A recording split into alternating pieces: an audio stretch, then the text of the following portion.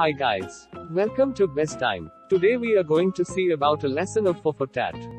So don't forget to press the subscribe button and click the bell icon. And don't skip in between. Watch till the end. The camel and the fox were very good friends and very good thieves. One day, the two friends decided to cross the river so that they could travel to a nearby farm to steal food.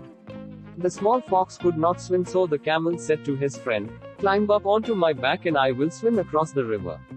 And so the fox climbed up onto the camel's back and the strong camel swam across the river to the other side. When they had crossed the river, the camel and the fox made their way to the farm. When they finally arrived at the farm, the fox caught herself a chicken while the camel dug up some lovely fresh vegetables. The greedy fox quickly gobbled down her chicken and then said to her friend the camel, "When I finish eating, I am accustomed to singing." "Do not sing just yet," said the camel as he was chewing on his dinner of vegetables. "I have not yet finished eating, and if you sing, then the farmer will hear you. Let me first finish my dinner and then you can sing as we make our way back home." But the fox did not pay any attention to her friend and began to sing at the top of her voice.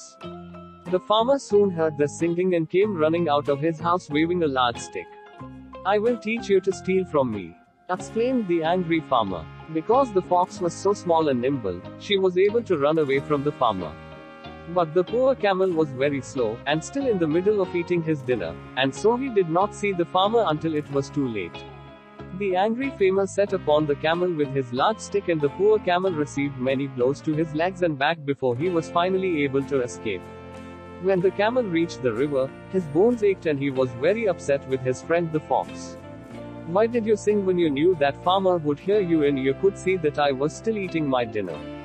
asked the camel. "Because it is my custom," replied the fox in a matter-of-fact way. "Now let me climb up on your back so that we may return to our home across the river."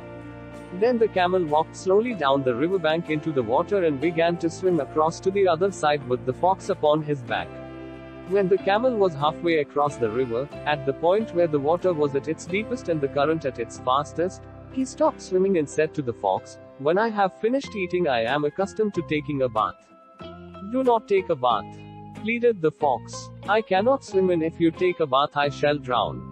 "I am very sorry," said the camel, "but I always take a bath after I have eaten. It is my custom." And with that, the camel lowered his back into the deep water until the fox lost her grip on his back and began to splash around helplessly against the fast current. "Help me!" cried the desperate fox. "I am drowning, I am drowning." The camel asked the fox, "Are you sorry that you were so selfish and caused me to be beaten by the farmer?" Yes, I am truly sorry," cried the fox just before her head disappeared once more beneath the surface of the water. The camel did not have the heart to watch his friend drown in the river, and so he pulled the little fox out of the water and placed her upon his back. Then the camel swam the rest of the way across the river and climbed up the bank and onto the warm grass. The fox realized that she had been very selfish and said to her friend, "I am so sorry for what I did, and I promise that you can trust me forever, and that is that. And I am sorry that I had to teach you a lesson today, but many times in life it is often a case of tit for tat."